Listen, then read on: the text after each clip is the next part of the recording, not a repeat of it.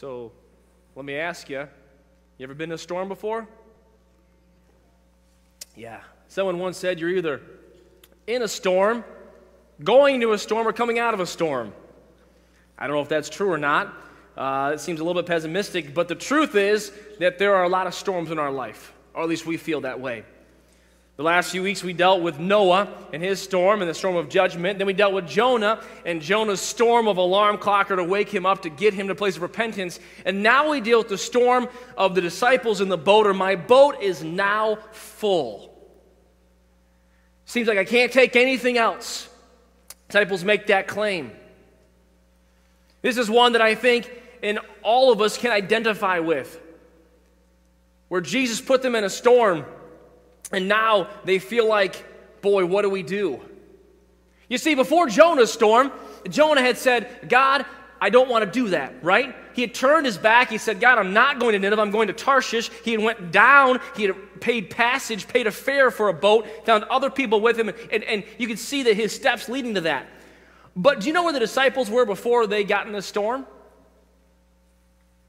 We find the same account in Matthew, and it was shortly after Jesus had finished preaching the Sermon on the Mount. They had just listened to Jesus preach. It would be like not that you have a problem with a flat tire or an illness because you've just spent the whole weekend at the bar. It's like you leave church and you get a flat tire, right? And you can't help but think, but Lord, I just came from church. Fine, I'm not going back tonight, if that's the way you treat me. But are we not guilty of some of those thoughts? Are we not guilty? Man, Lord, I just spent this much time reading your word, and this is what happens? Fine. Then I'm going to go the other route instead. The disciples had just finished spending time with the Lord. They just finished serving with the Lord, listening to the Lord, and Jesus said, let's go to the other side. And they said, okay. He promptly climbs in the back of the boat and falls asleep, and they promptly have a great wind, a mega storm come along. This concept has prompted many ideas. One of the prominent ones is, why do bad things happen to good people? There's a book by that same name written by, I believe, a rabbi. And in that book, it's fairly pessimistic, which is basically, hold on, we don't know, it'll be okay in the long run. But I think if we're honest, I've had that thought, man, why do bad things, you know what, I see this particular sickness for this person, and I can think of a whole lot of worse people that ought to be sick than this nice person. I see this person that maybe has this financial problem. I remember a pastor that I knew up in the Upper Peninsula. The man was a good man. He just had terrible financial problems. Terrible. I mean, practically broke, and I don't even broke, I mean literally practically broke. I can think of a whole lot of worse people to make broke than a pastor of a small church in the Upper Peninsula. Right? I can give you a list. I can give the Lord a list if he wants one from me. But he hasn't asked me for a list yet. And we have these thoughts, why do these bad things happen to good people? And I believe that's part of the reason that the Lord included this story in the Scripture to help us, help you and help me as Christians, and say, listen, what is going on? James deals with this in the book of James, chapter 1. The trying of your faith worketh patience. We know the perspective, but we get so discouraged, so confused inside of it. And so I want you this morning look at just three aspects of this storm. And then tonight finish up this storm where the morning is, my boat is now full. I want you to notice something as we begin this storm, and I really believe sets in motion the biggest problem in this account. The biggest problem is not the great wind. The biggest problem is not the great waves. The biggest problem, I believe, you find in verse number 36 of chapter number 4 of Mark. The Scripture says this, and when they had sent away the multitude, they took him even as he was in the ship. Who is the him there? Help me here. They took him. Who's him? Jesus. Who's the they? The disciples. So who sent them across the sea was Jesus, but who took Jesus across the sea? The disciples. What you notice, I believe, right here is you see, first of all, self-reliance. Self-reliance. Jesus said, let's go across the other side, and they took Jesus. You know why? They're fishermen. They know how to sail a boat. This is where Jesus had called them from when he called them to be his disciples. He called them from their boats and cleaning their nets. They had sailed before. Boy, this used to be their livelihood. They'd sailed across the Sea of Galilee, I'm sure, many, many times. This was not a secret. This was not a surprise. This didn't take anything except, hey, listen, we know how to do this. All right, get Jesus in the boat. We got to go across. Okay, Jesus, hold on. We'll got you. We'll get you. They took him. And they put Jesus in the boat, and they cast off, and they're sailing right along. And everything's going A-okay, but they were doing their own thing. They had traveled through storms before. There was no way that this was the first storm ever on the Sea of Galilee. In fact, if you're studying about this, storms can whip up very quickly on the Sea of Galilee. And so I'm sure they had sailed through storms as any sailors have, and I'm sure they had sailed through storms before. And they didn't care where Jesus was in the first part of the trip, did they? No. Where's Jesus? I don't know. We don't need Jesus right now because we got this. We don't need Jesus. I can sail this boat without Jesus. We don't need Jesus. I'm a sailor. It's what I used to do. Thankfully, God called me to serve him because, he needed a sailor right now, and that's me right now. So, Jesus, you got a good deal when you got me. Good thing you called us. We can do this. And they didn't even worry about Jesus. When they started the trip, they launched the boat, they rowed, they moved the sails. They were experienced. The problem is, we try to live life without the Lord. You see the correlation? You saw it before I got there, didn't you? We can get in our car all by ourselves. We don't need the Lord. We can work a job without the Lord. We've got this. Lord, you got a good deal. Listen, I've got this. And we have this idea of self-reliance. I saw this definition of self-reliance on the internet: knowing and trusting that you will be there when you need you most. Knowing and trusting that you will be there when you need you most. But may I submit, Christian, that we often have that mentality, that I need to be there when I need myself the most. I can be strong through this. I'm going to buckle down, and you know what? I'll just grin and bear it this morning. Okay, all right, I know life's rough, but I'm going to paste a smile on my face. No one's going to see the pain I have. And I'm not saying that we have to walk around with a grumpy expression on our face. I'm not saying that whenever anyone asks you how you're doing, that you go into all your medical bills and medical trials. Right? There's times for that, but it's not every service, every introduction to every person you meet in handshaking time. You with me? But at the same point, we're not made to live life all alone. We're not made to sail the sea of life without someone else at the helm. And the first problem, and the biggest problem I see in this passage, is self-reliance. I have this statement: don't get caught in self-reliance. It's a sure recipe for disaster. Don't get caught in self-reliance. It is a sure recipe for disaster. You find it all over in the worldly philosophy. Patricia Sampson said, self-reliance is the only road to true freedom, and being one's own person is its ultimate reward. I hope that me being my own person is not the biggest reward I get in life. What a disappointing reward that it's just me. I know me. What a letdown. Yet we live our life that if I do this, that's the biggest success I have in life. I think my wife said amen to that. Ralph Waldo Emerson said, nothing can bring you peace but yourself. Now, it kind of sounds good at first, that psychobabble. Nothing can bring you peace but yourself. Oh, I will bring myself peace. I'm now at peace with myself. Tell that to the disciples in the middle of the storm. Nothing can bring you peace but yourself, Peter. Bring some peace right now, Peter. How's that peace going? Right? Come on, John and James, Andrew. Nothing can bring you peace but yourself. Bring some more peace to your life. They had no peace. They couldn't bring any peace, could they? But they thought they could do this. They thought they could sail this. They even thought they could outsail the storm. See, they didn't go get Jesus when the first wind started beating up, did they? Oh, yeah, we've seen this before. Okay, guys. All right, batten down everything down, tie it down. Going to have a little bit of rough water here. Don't worry, we got, right? They didn't call Jesus when the wind started to blow. They still had this. Do you see the self-reliance in this passage? Can you identify with that? They only got Jesus when the boat was full. But until that point, they're doing it all themselves. One lady said, you are the most important person in your life. So take time every day to restore your vitality. Self-reliance. And I promise you, if you want to ruin your life, just live it yourself. If you want to ruin your marriage, just live your marriage like you know how to. If you want to ruin your kids, just raise them like you want to raise them. If you want to ruin your finances, just spend it all by yourself.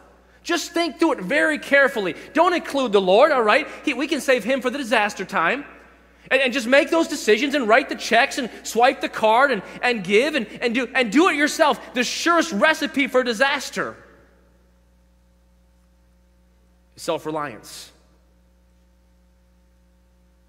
You say, well, would they have known to ask Jesus for help? I ask myself that question. Where was this in the ministry? You don't have to turn there, but if you read just in Mark, and this is the 4th chapter of Mark, all right? There are another 8 after this. If you read just the first 4 chapters of Mark, you find in chapter number 1, in verse 23, that a man with an unclean spirit, a demon, needed Jesus. Disciples were there, and they watched Jesus cast out a demon. He came to Jesus for help. If you continue to verse number 30 of Mark chapter 1, you'd find that Peter's mother-in-law was sick. And Jesus came and healed her. So Peter came and said, we need your help because wife's mom is sick. Came to Jesus then.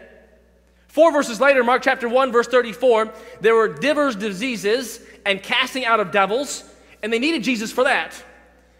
And in verse number 40, and this is all in chapter 1, a leper needed Jesus. So just in chapter 1, in the space of about 17 verses, we see a demon, diseases, Peter's wife's mother, and a leper all coming to Jesus. They all needed Jesus, but not the disciples. They didn't need Jesus, did they? They're sailing this boat. They were caught in the trap of self-reliance. The problem is we run to Jesus in a storm and ignore him in the calm. While the sea was calm, we didn't need Jesus. While we could see the goal, we didn't need Jesus. While we could do it ourselves, we didn't need Jesus. But once the wind and the waves came, we asked him. One of the hardest times to trust God is in the easy times. When the bills are paid, the kids are healthy, the car, knock on wood, is still running just fine. You get a tax refund from the IRS. You get a promotion at the job. The doctor says, you're as healthy as a horse. I went to the doctor when I was 23 years old, came out of college. My doctor said, why are you here? And I said, well, I figured I was supposed to come to the doctor. I haven't been for like 15 years. She goes, JD, you're healthy as a horse. Come back when you're 40. I said, is that a fat joke? I'm a horse? She didn't answer that question. You and your spouse are doing nothing but whispering sweet nothings in your ear. Who needs Jesus then, right? But my Bible says, Proverbs 3, 5, and 6, trust in the Lord with all thine heart, and lean not to thine, help me, own understanding. In all thy ways acknowledge him, and he shall direct thy paths. One of the hardest times to trust God is in the easy times. This last week, we went down to Tennessee for a volleyball tournament down with Brother Aaron Swain, Pastor Aaron Swain, and Brother Bill Swain. Girls played well. On the way back, we got in the car, and my wife prayed, Lord, give us safety on the way home, like we often do when we get in the car. Not always, but often pray for safety, Lord, and we prayed. And as I was preparing this message, I thought back to that trip. On that trip back, the Lord gave us smooth sailing on the way back. But it was just a few hours or so down the road, on the left-hand side, there was an accident that was backed up for 3.5 miles. So we're driving past these cars, and you think, boy, I'm glad that's not me. Anybody ever thought that when you see that traffic on the other side? And then you see the cars that are coming into it that haven't stopped yet. Maybe you're not like I am. You're probably not, hopefully, but you have that thought, oh, you have no clue what's coming. I'll just wait. Oh, right there it is. Shortly after that, we got slowed down a little bit, and there was an accident on our side. We passed probably within, about a minute and a half of the accident. There was a tractor trailer that was hit by a car, and the tractor trailer diesel tank was spilling diesel onto the highway. All right, he was on the shoulder at that point, but it was just leaking now into this lane. I saw that the diesel was still coming out when we passed by there. Guy was still in his car over here. It makes you stop up and think, wow, Lord, a minute this direction, a minute that direction. It wasn't another couple miles down the road that there was on the other side an overturned vehicle, upside down SUV with a trailer and a tractor, like a John Deere tractor on its side. So don't tell me we don't need God's help even to drive. But how many times have I gotten in my car and I'm just coming to work It's under 3 miles, actually 2.8 miles from my house. I don't need Jesus for 2.8 miles. I need him for 600 miles. But we're all guilty of that. I don't need Jesus right now. It's a little thing. It's calm. And we get caught in the trap of self-reliance. Psalm 121, verses 1 and 2 says, I will lift up mine eyes into the hills, from whence cometh my help. My health cometh from the Lord, which made heaven and earth. John 15, verse 5, I am the vine, Jesus said, ye are the branches. He that abideth in me, and I in him, the same bringeth forth much fruit, for without me ye can do nothing. The first problem I see in this storm is the problem of self-reliance. Now, I'd submit that often in our storms we are there because of self-reliance. Don't be self-reliant, because self-reliance always leads to self-ruin. The second thing I think I see is self-ruin, which is the title from this message. Now the boat was now full. Matthew, the same account, tells us now the ship was covered in waves. That caught me because sometimes in life our boat feels really full. Sometimes in life you feel like, I can't do anything else. I can't go on. I can't handle any more, Lord. My boat is tipping over. My boat's sinking, Lord. Where are you? The disciples in their self-reliance were now in a spot of self-ruin. We always make a mess of things when we do it ourselves. Disciples made a mess. Where were they in this storm? They felt like they were about to sink. They'd made a mess. In our life, there are times that we get overwhelmed. In our self-reliance, we just can't take any more and we're ruined. I found this little thing about 10 signs that we're overwhelmed. It's not humorous, so I'm not, it's not a joke. It's true, though. There are times in our life that we're overwhelmed, and there's lists of this, that you find that negativity is creeping in on life. Everything is negative. When we're overwhelmed, we see life through these jaded glasses, and everything is bad, everything is sad, everyone's a cheat, everyone's a liar, everything's terrible, and life can never get better. You talk to someone on the stage and you say, hey, you know what, how's tomorrow going to be? Terrible. Hey, you have a good night's rest? No. How's it going? Not real good. Not real good. Well, you're looking better. Yeah, right now. Wait about 5 minutes. Right? Hey, you know what a blessing, you got a raise at work. Yeah, if I have a job tomorrow. Negativity creeps in when we're overwhelmed. Nothing is easy. Decisions seem to be impossible. I don't know what to do, and anything I do is just going to be bad. Agitated all the time. Life is turbocharged. People are in pain. Illness is ever present. Life is everything. You see self-harm habits, too much eating, too much whatever, sleeping, and whatever it may be. Happiness is elusive, and sleep is usually impossible. All that equals that my boat's now full. Just like the disciples said, my boat's now full. And I would dare say, if we live longer than a day in this life, we've come to the point where we feel like, Lord, my boat is now full. And we've been self-reliant. To be honest, we've been living life apart from the Lord. Even as a Christian, we know we're saved, but I've been walking, I've been talking, I've been working, I've been raising my kids, living my family, all on my own, and now my boat's full. And disappointment has set in. My dream job ended up being horrible. My perfect boss is actually bipolar. My marriage was going great, but now the honeymoon period's over and I feel like I'm barely holding on.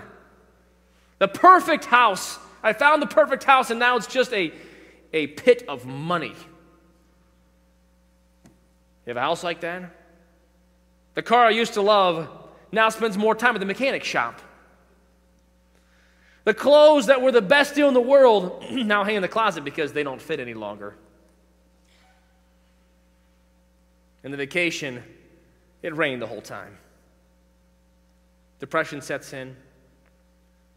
And really what people say at that point is, we've lost all hope.